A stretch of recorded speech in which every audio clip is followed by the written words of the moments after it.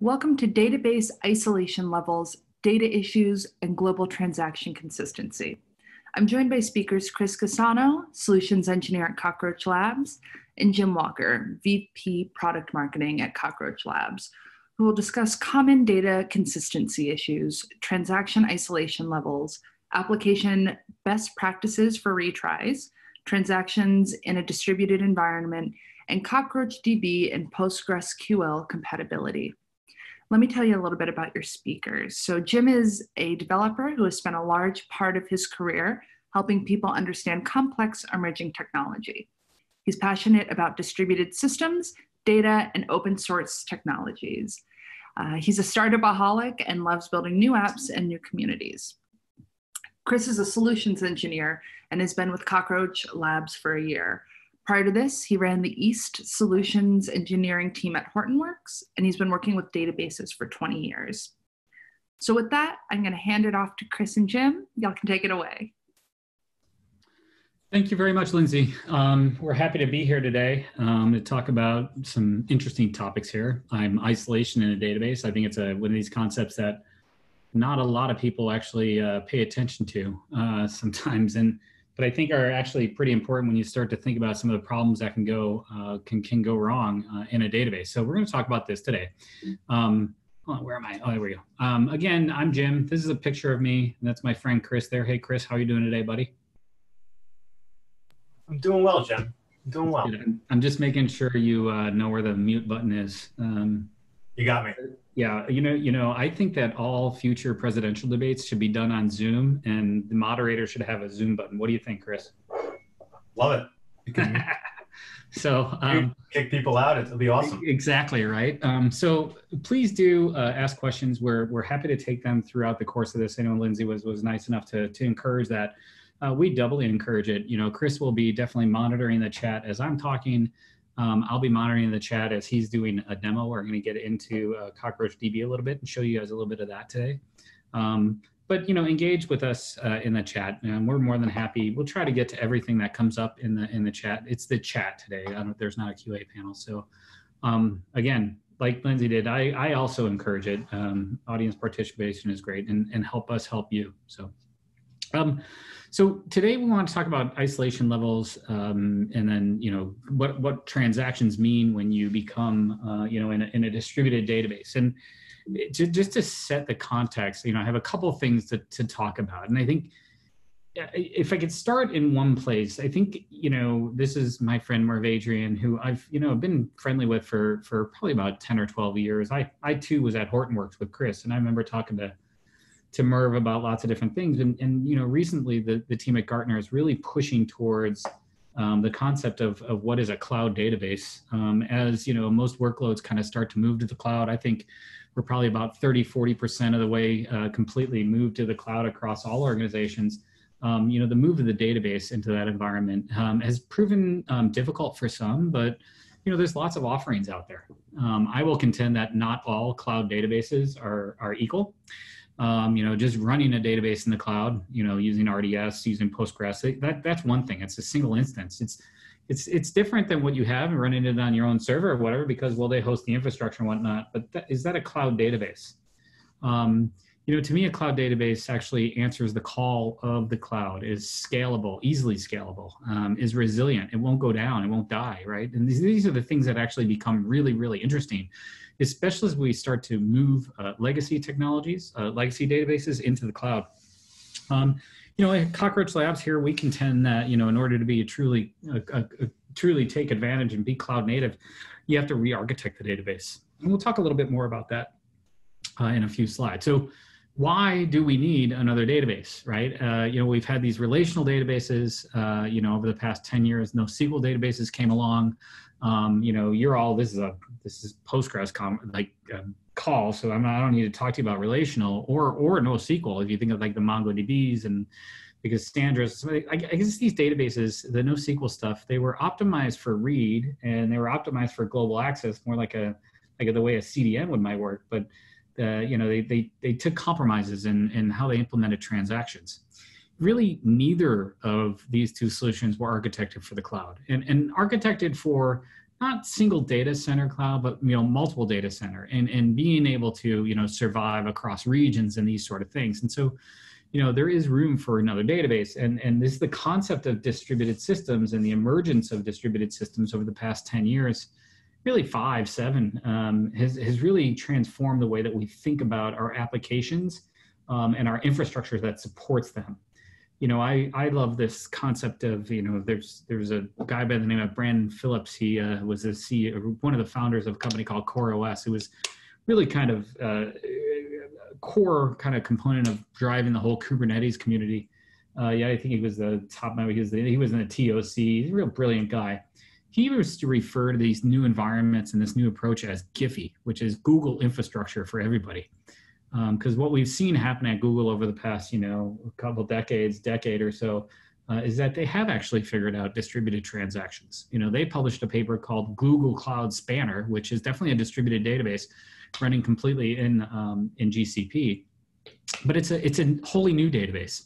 They could have used Bigtable and tried to, slap transactions into that, but they didn't. They actually re-architected from the ground up. And in so doing, they published a white paper, as Google does. Their Google Exhaust is fantastic. And Cockroach Database and Cockroach Labs really is the genesis of that, is in that paper. And so, the concepts of what is a truly distributed database, what is distributed SQL, a lot of those core concepts were outlined in that paper. There's a couple other approaches out there, but ultimately what we're doing here is architecting for really this cloud native world, being, truly being able to take advantage of cloud infrastructure and all the promise that delivers. And so there is an emerging set of database, and it's called distributed SQL. Now, why can't you do this with some of the older systems, the legacy stuff? I mean, you could kind of get, distributed with Oracle. You can use Golden Gate, and you have Oracle RAC, and you're distributing data.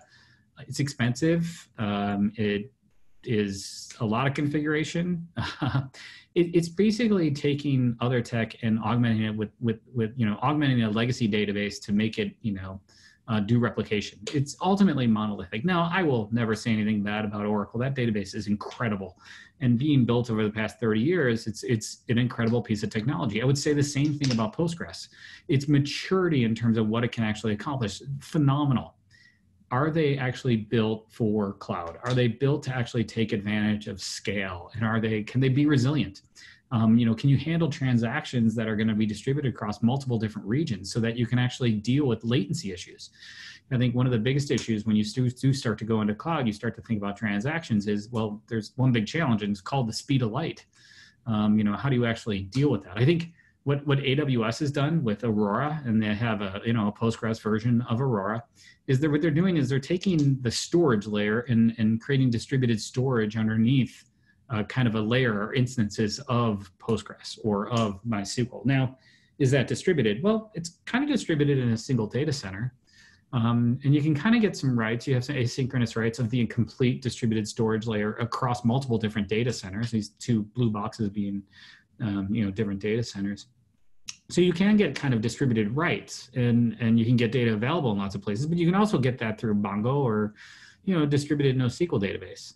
The trick is writes, and this presentation is about isolation and guaranteeing transactions in distributed environments, so we can take advantage of these new worlds. And so with a single write node, you still have a bottleneck, and you haven't addressed the latency issue with actually accessing that write node. So for instance, in this situation, I have two instances of Aurora, or two, implemented in two regions, one US West, one US East. I still have the latency issue going across the country to get to that write node. And worse off is I have a single write node, so it's a bottleneck. What we've done at Cockroach is architected something completely different. And in Cockroach, what we find is a completely distributed database, completely matrixed, where every node is an endpoint, can take both reads and writes, and it can service the data no matter where it's found within the cluster. Now, data in a Cockroach cluster is replicated 3 times. So it's not on every node, but every node can access that data. It can find it. So we get these massively distributed data centers, and we can actually start to deal with things like latency in a globally distributed world. Now, the complexity here is transactions, right? Array transaction through a single write node, well, that's pretty simple and straightforward because I have a single write node. Even if you're doing something like multi-master in Aurora, well, it's only going to be 2 write nodes. And by the way, if you're doing that, you're only allowed 2 write nodes, no extra read nodes, and it's only in one region. So it's really only 2 nodes. What we're talking about is spin up as many nodes as you want and have a database span multiple different regions. It could even span multiple different clouds. And by architecting from the ground up, Cockroach Labs has really done something completely different and shifted away from this monolithic and re-architected the entire database to be distributed to take advantage of these things. This is really an evolution of the relational database to meet the needs of cloud native. I will say, though, that if you're going to be a SQL database, well, you better implement standard SQL. And you know, ease scale, be resilient. But I think these last 2 are really important to think about. And this is kind of the stuff that we want to talk about today in terms of, you know, what are isolation levels and what does that mean for you in your database? You know, how, you know, is the database ACID compliant? Are you using standard, you know, SQL syntax? You know, Cockroach, we're wire compatible with Postgres. It's one of the reasons why we love this community and are involved. But if you're going to be a distributed database, latencies become a really big issue. And so the ability to tie data to a location or have data follow a user, if you will, where those requests are going to be. So I'm not writing data to every single node on the whole planet, right? I'm only writing data to 3 nodes. And so I need to tie data to locations to help us deal with these latencies that will actually come up as people kind of, you know, move around the planet, or I don't want to actually deal with this speed of light issue that I was talking about, right? So I think that's a core thing. And again, you know, Cockroach is fairly unique. Every node is a single atomic unit. It's an entire database within each node. This isn't different pieces of the database. It isn't a storage node and a transactional node. Everything is the same. Every node is a consistent gateway to the entirety of the database and can implement everything. You know, we're going to show you the management UI for CockroachDB in a little bit.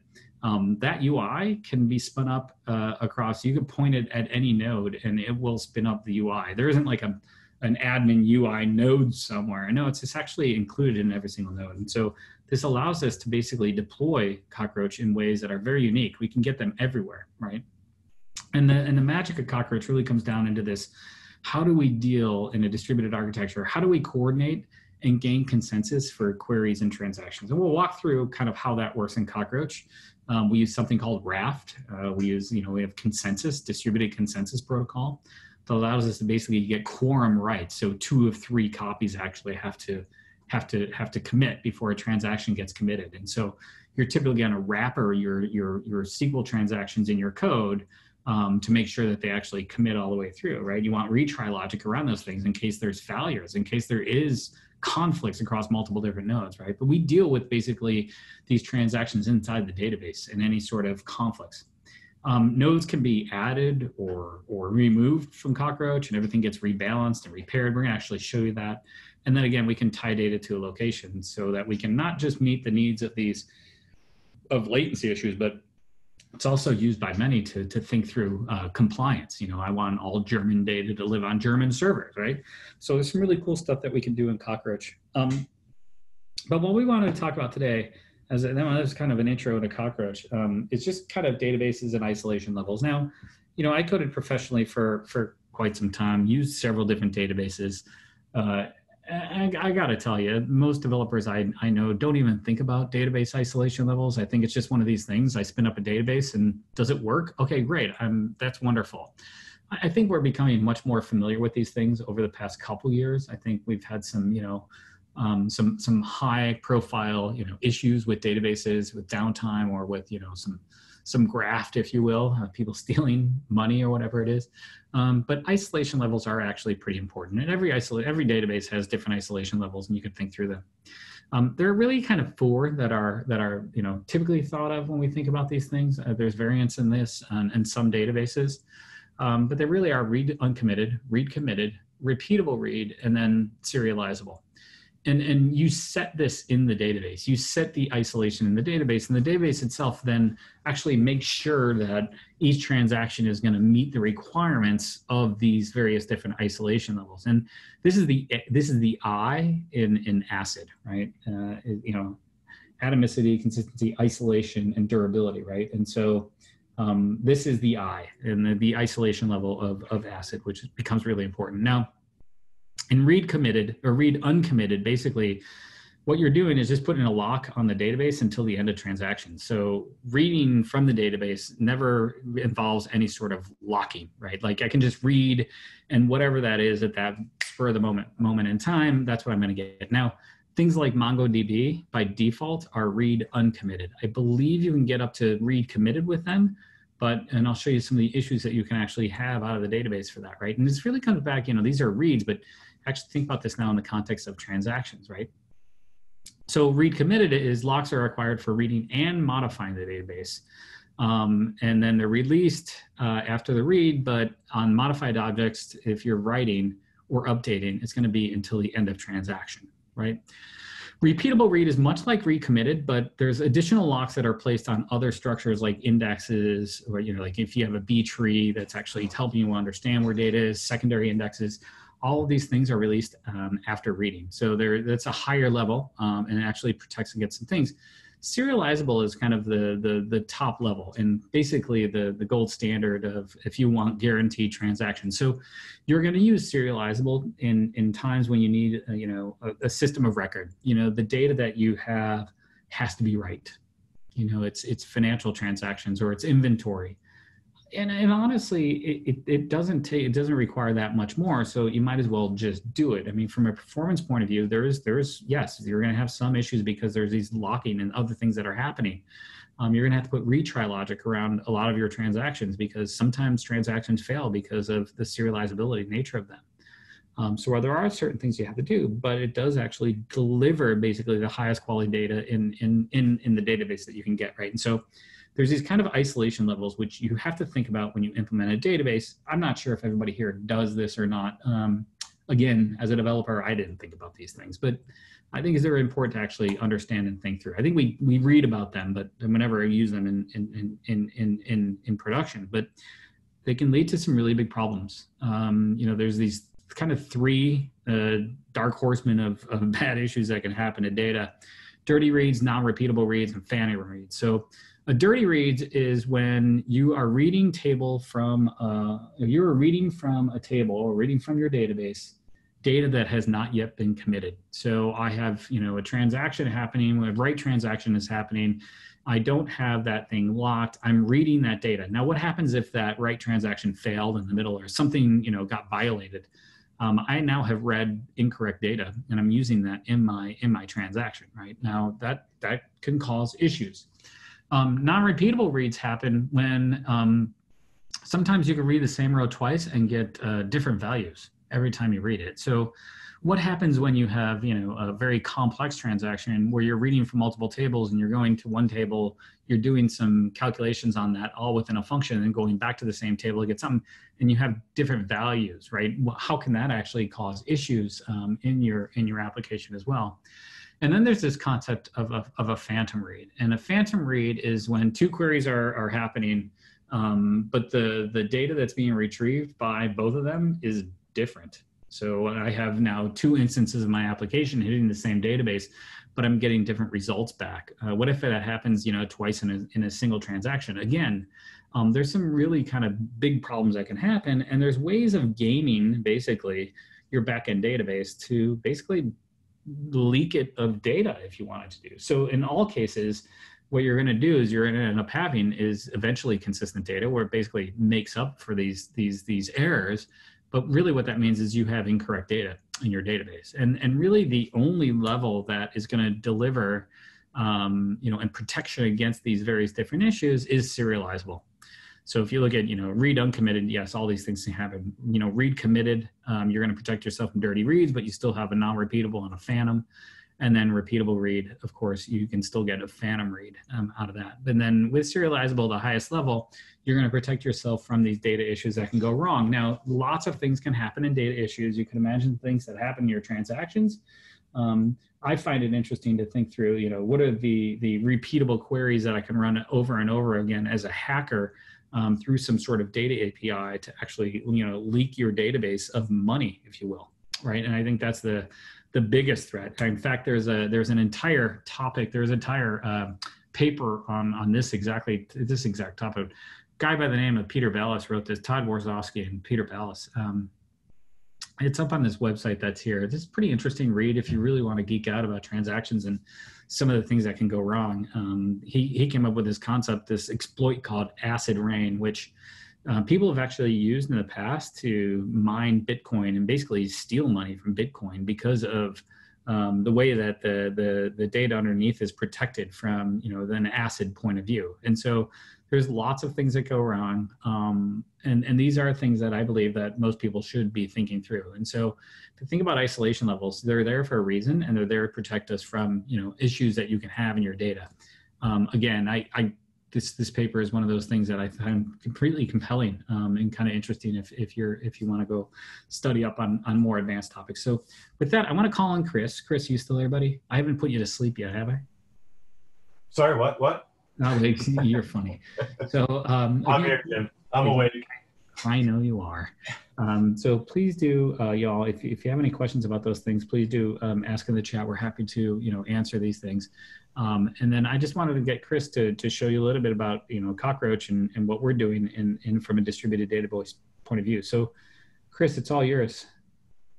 All right, great. How's my screen coming in? Looks good, buddy. Looks great, actually. Okay, great. So yeah, I'm gonna, Jim did a great job of explaining, a bit about the isolation and consistency levels of Cockroach. We have a lot of documentation on this, on how this all works. If you do search for life of a distributed transaction, we give you a lot of detail of how all the underpinnings of the database work for it. And our docs are world-class. You can find a lot of things here as far as even just getting started. If you want to install this locally on your machines, really easy to do. In a Mac, you can just use Homebrew. You literally can just take the binary and off you go. You don't have to do a large install process. It's very easy to get up and going, and I'll show you how that works today. One thing I should have done today when I prepared a demo is that we actually have a demo on serializable isolation. And if you wanted to check this out, you can go to our docs, search for serializable transactions, and we have a nice little tutorial that shows you how to do this if you want to see the database in action.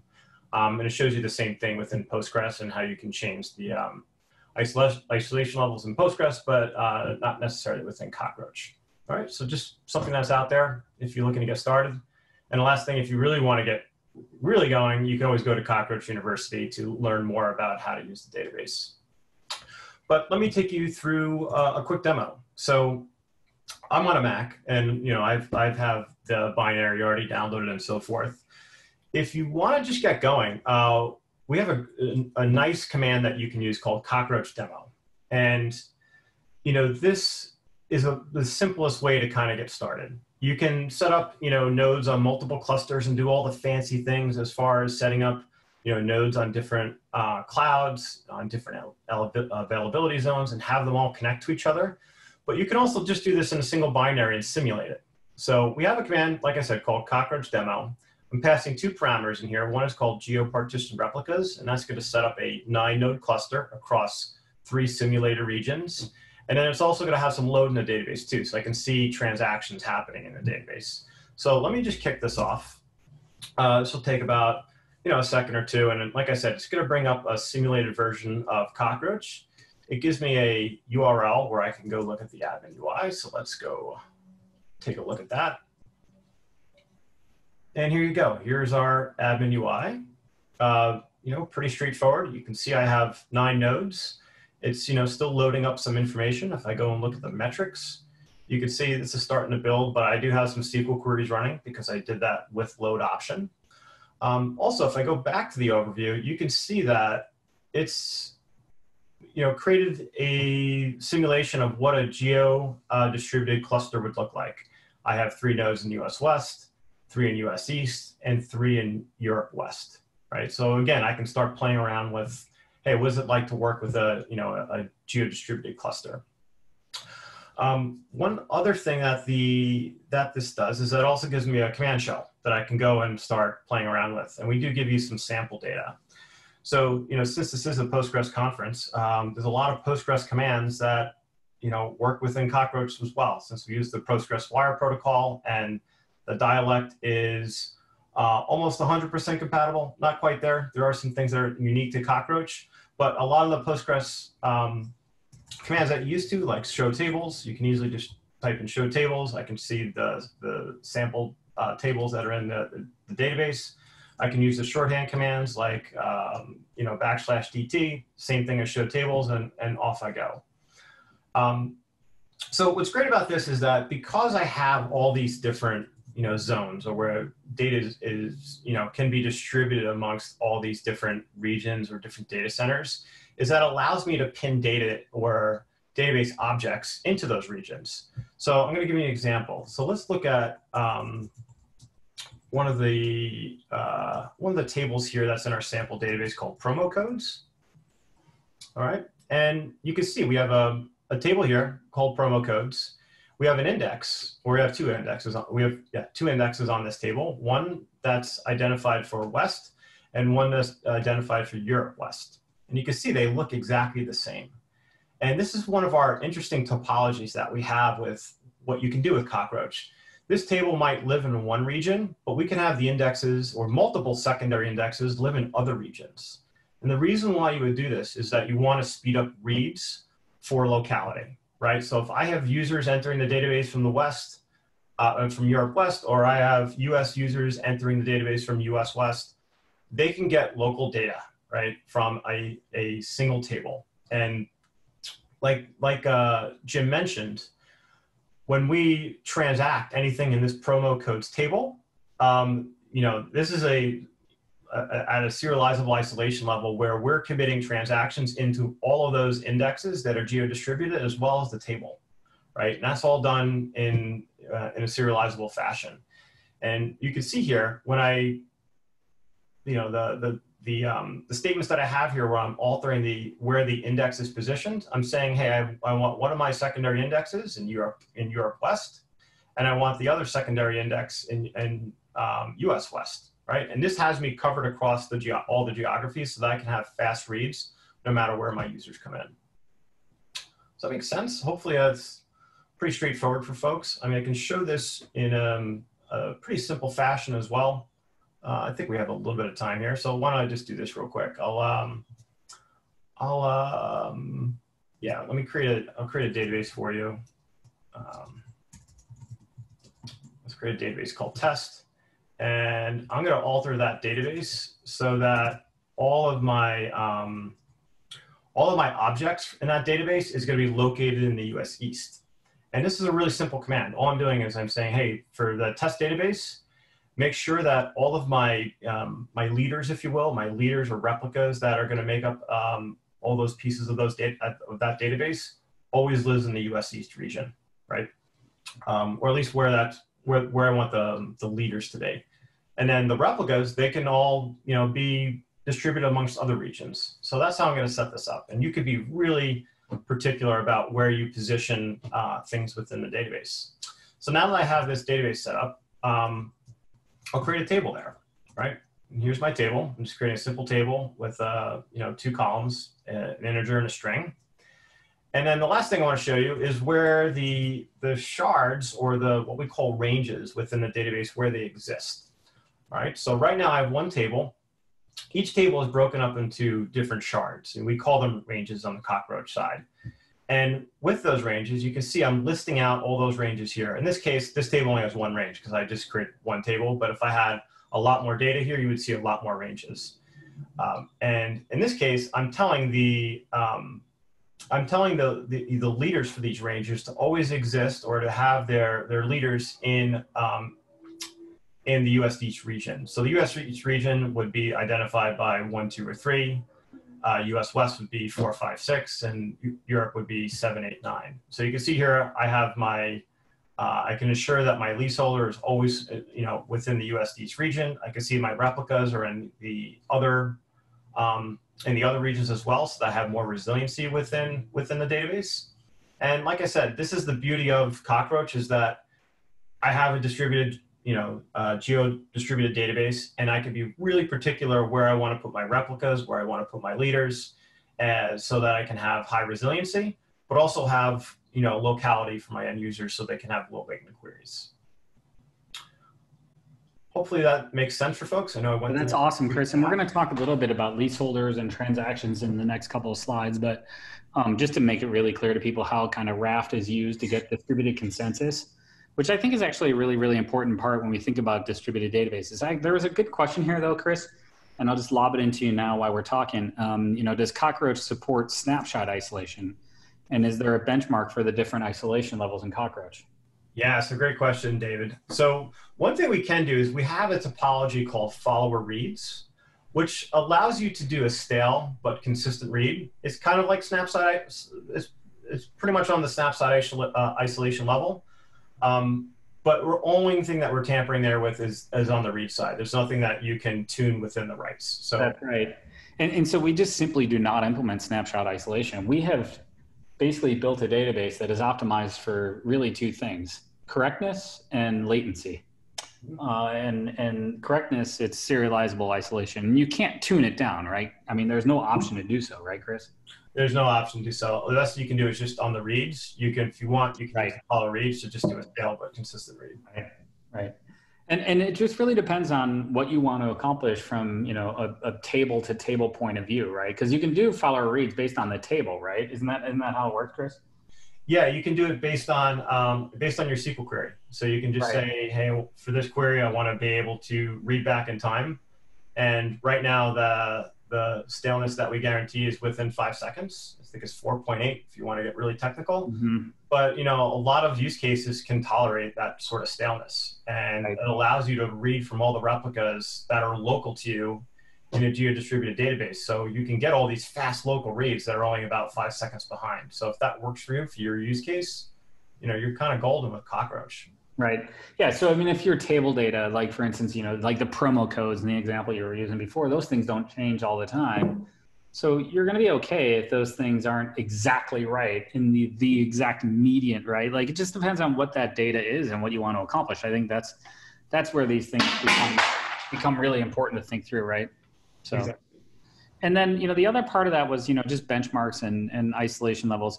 You know, we do a pretty good job about using, you know, industry standard benchmarks for everything that we do. We don't make up our own benchmarks and run it against our database. I'd call that benchmarking, honestly. You know, we try to use TPCC for a lot of ours. We're actually running a couple of the other TPC benchmarks against our database. We do it nightly, actually. We're also running, I think, YCSB, right, Chris? We're running a couple, right? Yep. And all of these are, we publish everything. There's actually a performance page in our docs as well. Our docs, I have to say, they're phenomenal. So if you really want to go find some things, we do publish a lot of our benchmarks. You know, we've run TPCC up to 100K warehouses. We show results for the 10K warehouses. We're doing these tests nightly. And so at Cockroach, like I said, we have erred on the side of serializable. So we want the data to be always correct, but we're also fighting ultimately. Our biggest competition is the speed of light. So for us, understanding these things is actually really, really important. And understanding how close we are from a performance point of view. And if small little commits that we made during the day have any sort of effect on that, we want to know. And so, yeah, here you go. Thanks for bringing this up, Chris. So we do publish all this stuff. We're usually pretty good about showing updates on this, but I know we're going to go through a release cycle here, and we'll have lots of updates on this stuff too. So I hope that answers your question, David. But again, you know, the funny thing is, right, Chris, we go right back to our docs every time, right? Yeah, the source of all information, and they're just fantastic. Yeah. Hats off to the education and docs team for putting together some great materials. Yeah, it's funny. Chris and I were both at a company called Hortonworks, which some of you probably know, and just the whole Hadoop community. And God, I remember trying to figure out things and go into the docs, and I would just give up, and I'd go find a committer somewhere and ask them. It was just, oh boy. So, all right. Let's do the second half of this, Chris. I'm going to walk through basically how transactions work. This is the global transaction side of the of the promise here of the presentation. So let me get this going here.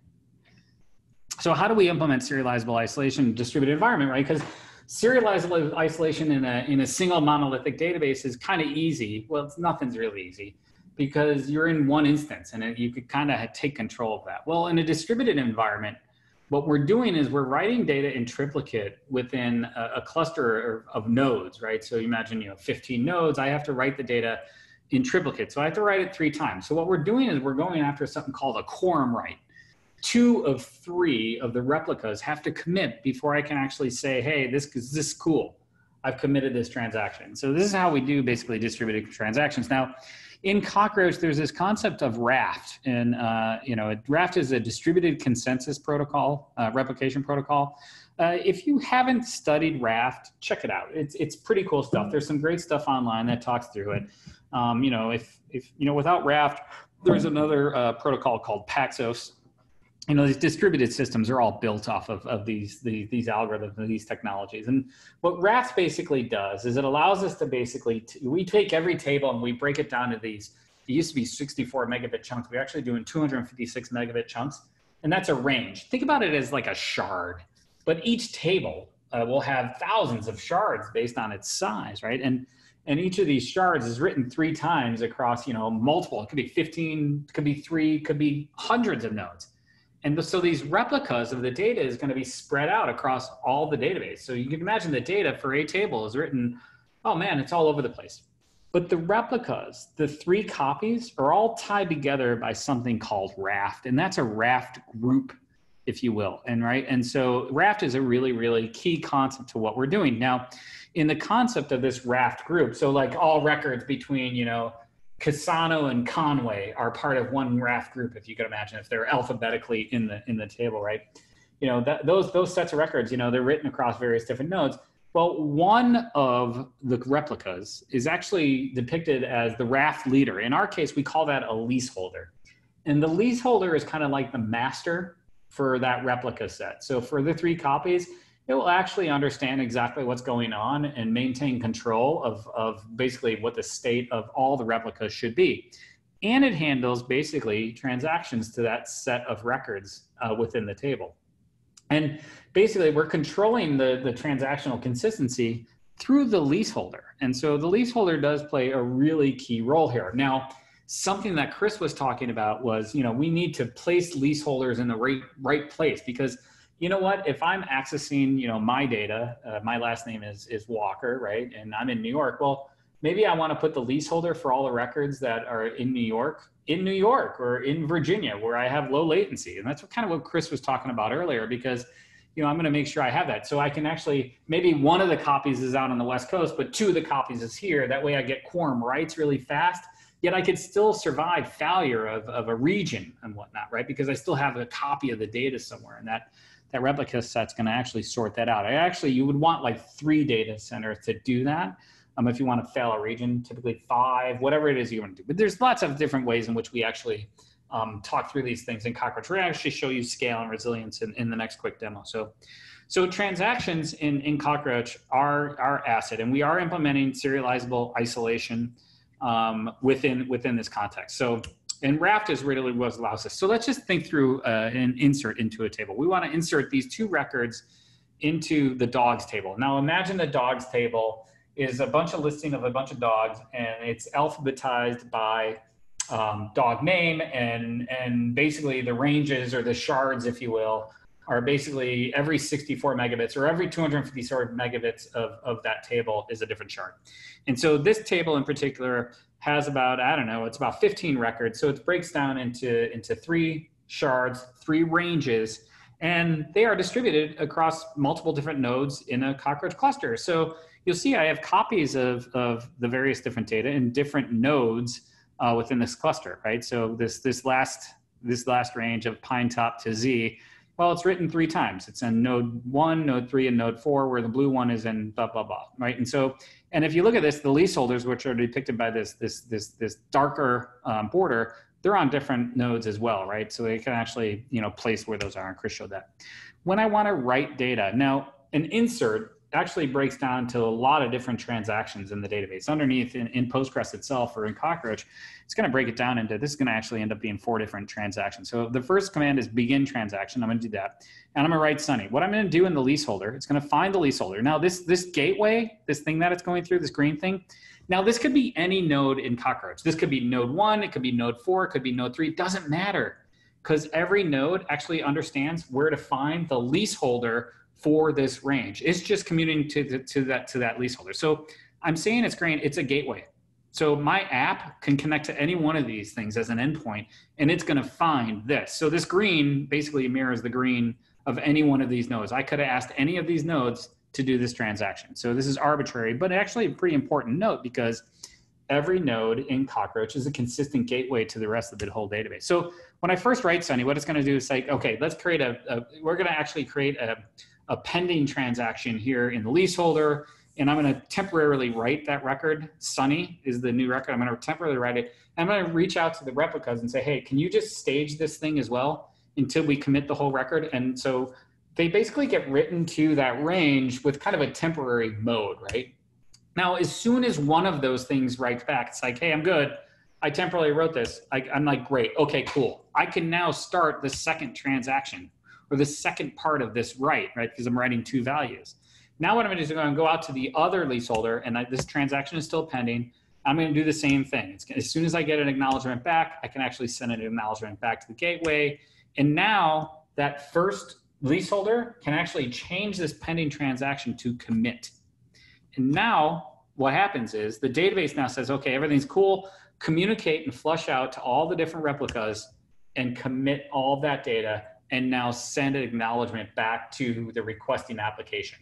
So what we're using something called a quorum write. So 2 of 3 of the replicas have to actually commit, have to say, I'm good, before it can actually commit that transaction. So 2 of 3. So it's always a negative amount of replicas. You could have 5, so it'd have to be 3 of 5, right? It could be, 7 of 9, right? And so, or 5 of 9, right? Like, 5 of 9, excuse me. But that's how we're actually doing this. And because we have quorum, and because this is all coordinated through the leaseholder, if one of the replicas was out of whack, it would say, hey man, I'm the leaseholder, you're out of whack, you need to basically have the same state as me and make sure that that data is up to date. And so that's how we're actually doing distributed transactions in Cockroach. Now, one of the things I kind of glossed over is like, I can add nodes to this, it's going to distribute data. I can actually survive the failure of a node as well. We want to show you that as well. So Chris, we have what? I guess we have 15 more minutes. But at the top, did you want to show the last demo then as well? Sure. I think we have plenty of time to do this. So yeah, just bring this up. Okay, how's my screen looking? It's looking good, buddy. Good. All right, cool. So I have a quick self-driving demo. So I'm going to do what we call a resilience demo. And this is going to bring up a 6-node cluster real quick. And I'm going to show you kind of the same thing I was showing you before. I'm going to show a workload that's running. I'm going to show a little bit about the replication factors of all these ranges that Jim was mentioning.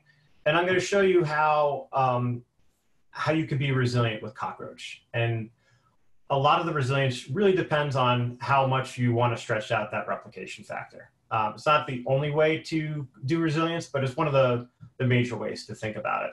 So as this database comes up, you can see I have 6 nodes here. They're all listed down below. I have a couple of ranges that are already being set up. You can see the database is still getting populated.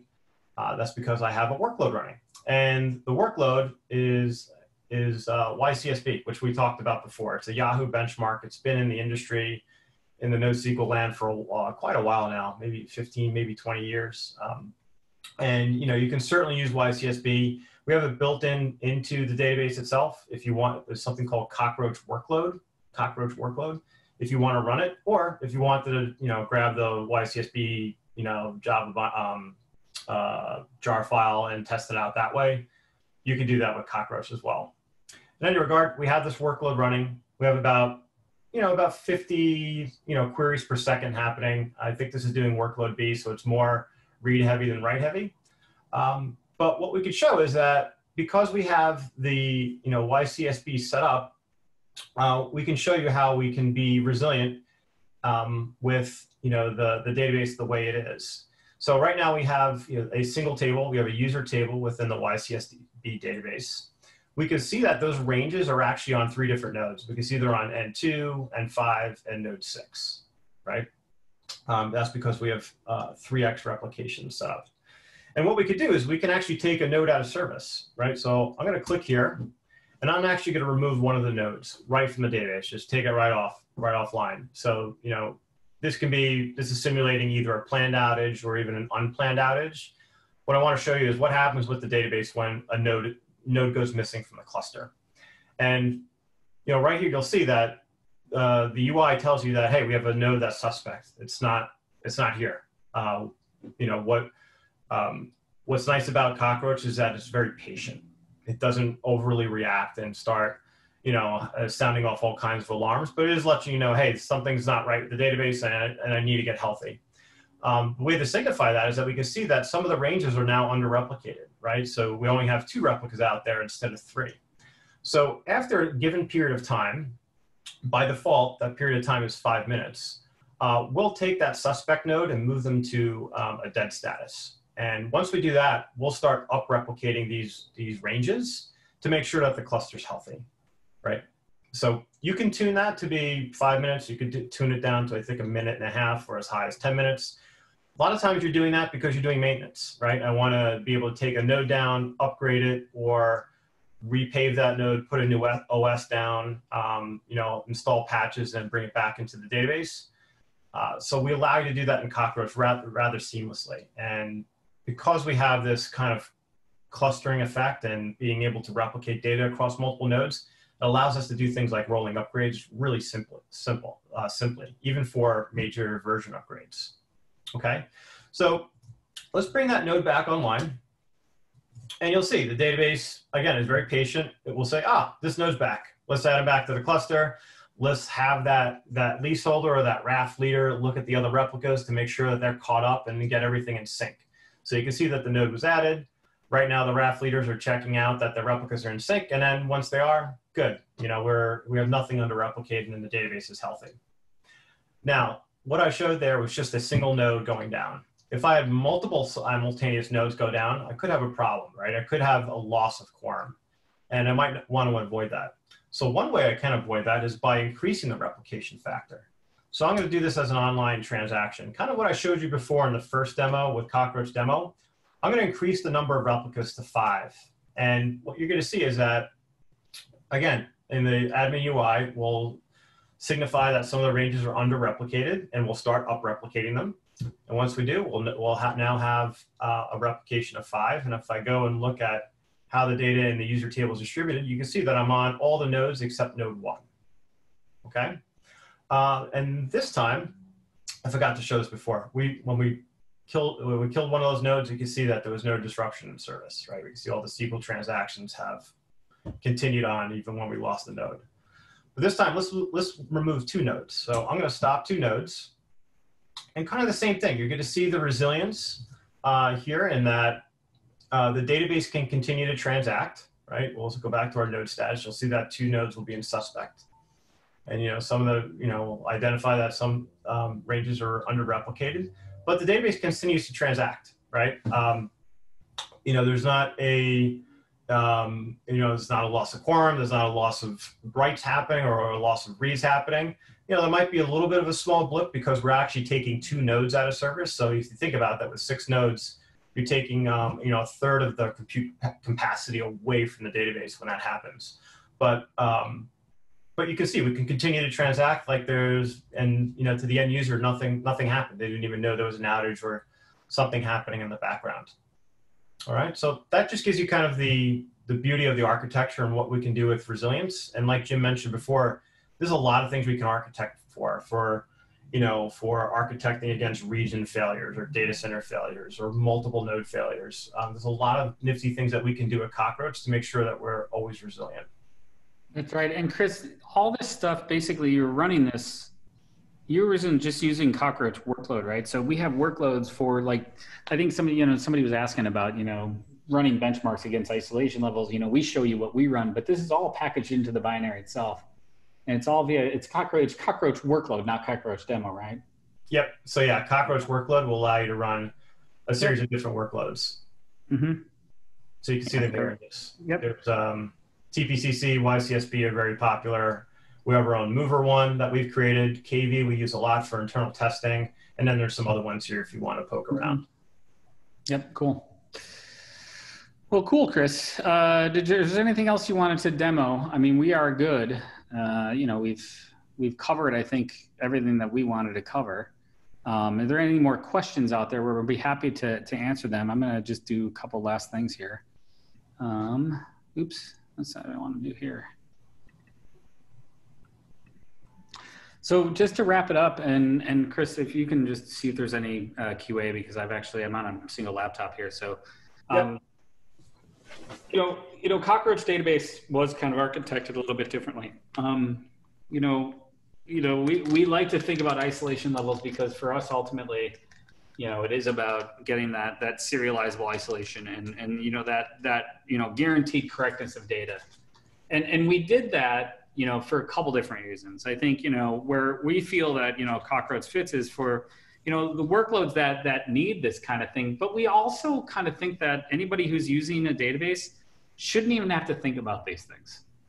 And if there's trade-offs from a performance point of view, what if you're going to basically build the database from the ground up and think about those things before you actually even implement the thing, right? Before you actually go out and code the thing. And so, that's what we've done. And to get serializable isolation is also really important in a distributed environment too, because just the nature of, how these things work. And, the way that we've implemented these things, I think there's a lot of kind of good representative code examples of how we actually do this for the database itself. We're doing some things in here that, like things like parallel commits where we're actually forward committing transactions in nodes, across the planet before, something's actually committing to the other side. So we can actually start to bend this. Well, we aren't bending the speed of light. We're changing the photons. We're dealing with performance issues that are really, truly interesting from a code point of view. If you're ever interested in basically researching, how these kind of things work in distributed systems, you building a database or not, there's certain kind of aspects of how these things are done that are kind of interesting. And, our code is open source. It's available. You can investigate, go look through. So our team is incredibly helpful on these things too. We would implore everybody here to, go download and try Cockroach database.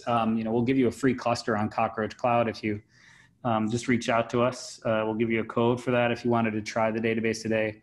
CockroachDB is available as an open source free download as well via Cockroach Core. You can use all this stuff. Everything that Chris showed you today is actually, you can actually run through with our open source free product. And you can learn more.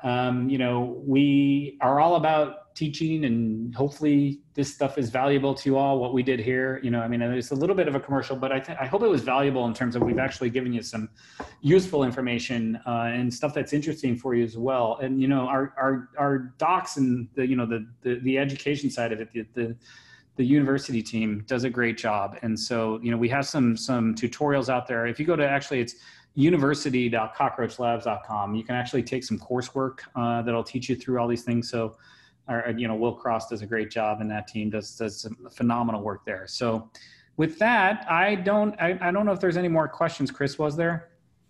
No, nothing coming in the chat. Pretty quiet today. Cool, awesome. Well, I do hope that this was valuable to everybody.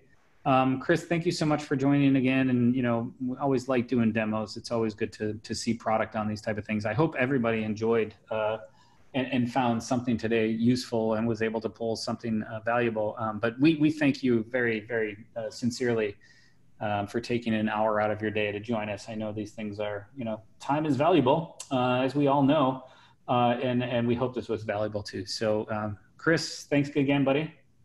Thank you, Jim. Thank you, everybody. All righty, and thanks, everyone. Yeah, I think you did a pretty good job. So you took the words out of my mouth. Thank you so much, Jim and Chris, for spending part of your afternoon with us. And regardless of where you're located, whether it's morning, afternoon, or evening, I hope you have a great one. And we will see you back here next week for more webinars. Cheers.